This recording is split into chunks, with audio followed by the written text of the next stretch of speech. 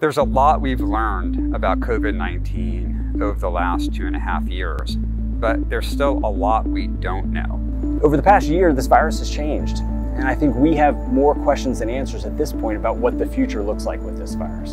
And the only way we're going to find out the answers is if we ask people in North Carolina to participate in this study.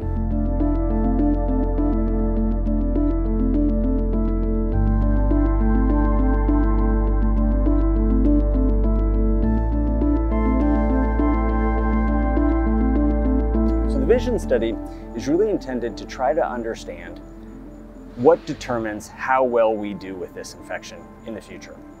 Specifically, how well does prior vaccination or prior infection protect us against the more severe complications of this infection?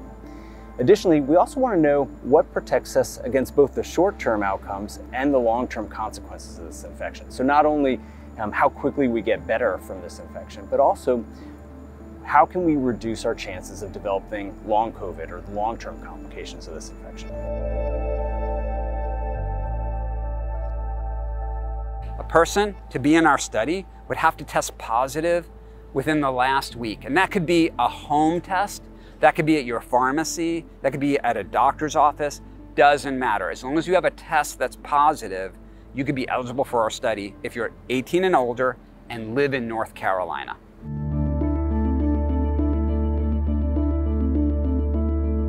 So there's a couple different parts of the study. The main study, it's actually all remote. So the consent is conducted online and all of the surveys are conducted online. So you never have to come in to be part of this study.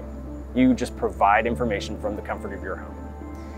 There is a second part of the study, and this is a more intensive sampling part where we collect nasopharyngeal swabs, respiratory samples, as well as blood from a smaller group of people.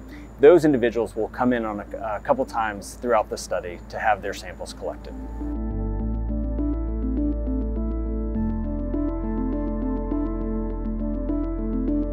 This is going to be the biggest study of its kind that's ever happened in North Carolina.